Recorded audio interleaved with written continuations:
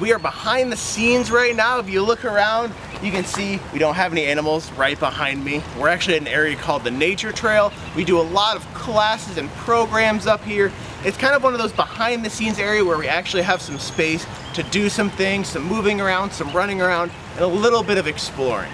So, on a rainy day like this, a lot of you might be thinking, what am I supposed to do with my kids? What am I supposed to be doing with myself?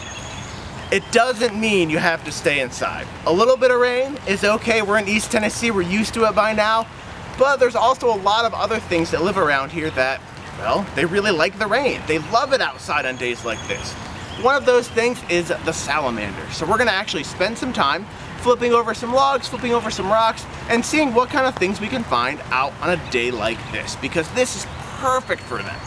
They need to keep their skin a little bit moist, a little bit slimy, so on a wet day like this, you're more likely to see them out running around, moving, and trying to find something to eat. Because I don't know about you guys, but I could use a snack on a day like this. So, we're just gonna flip over some logs. Never know what you're going to see. There have been days I flipped over a log and I found nothing. There are days I flipped over a log and somebody's flipped back over and said, oh no, this is my log, you can't come under here.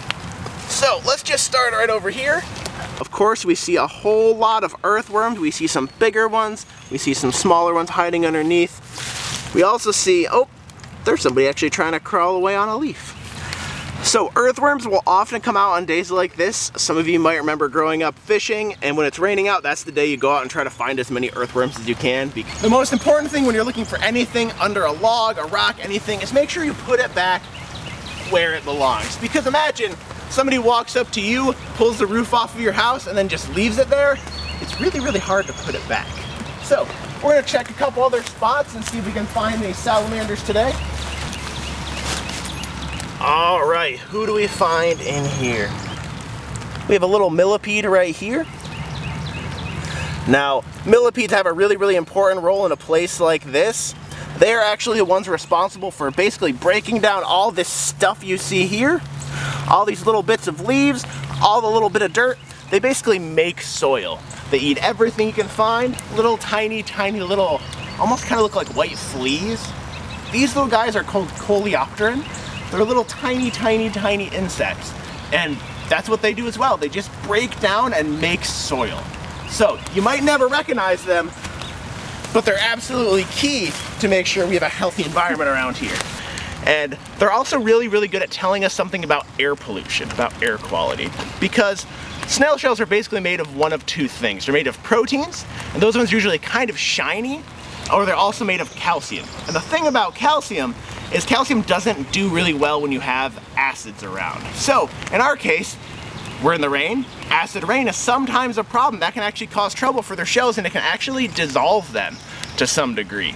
So if you have a lot of shells, a lot of snails that have that calcium-based shell, that's actually a pretty good sign that your air quality is improving. Now, I'm gonna put him right back where I found him. Some of you might be thinking, but Chris, if you set this giant log on top of a snail, that snail's gonna have a bad day. That's why you put them back pretty much where you found them.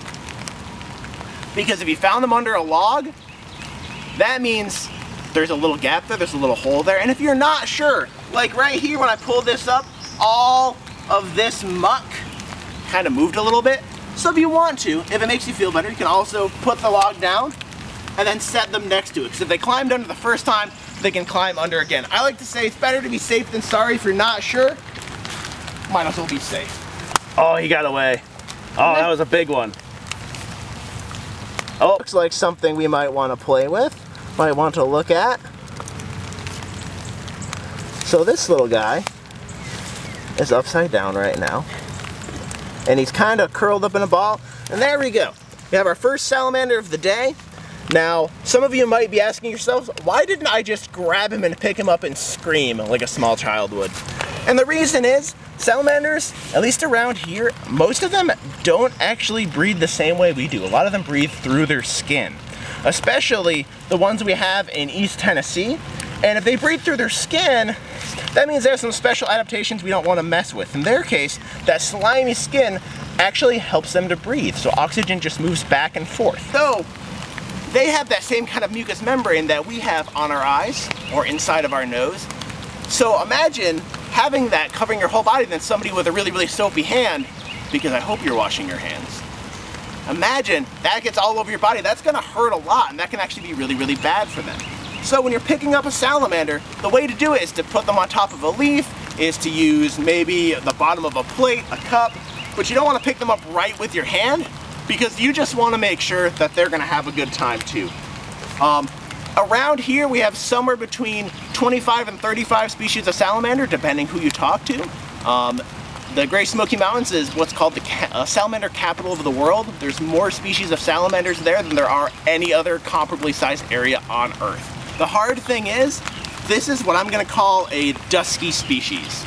Dusky salamanders, there are a whole lot of different types and they all kind of look similar. They all look kind of that dark brown, dark gray color, and without getting to really, really complicated genetics, it can be really hard to tell. There are actually some researchers out there that say there actually aren't as many species as we think, just because they're closely enough related. So, unfortunately, there's not a great way to tell. But if you look online, sometimes you can find some guides. Sometimes they're fluorescent colors. Around here we actually have some that are fluorescent red or fluorescent yellow. So those ones are pretty easy. Unfortunately, this guy, he's going to remain a mystery for us. Just because it's a little bit wet out, it's always a good time to get your hands dirty and have fun exploring.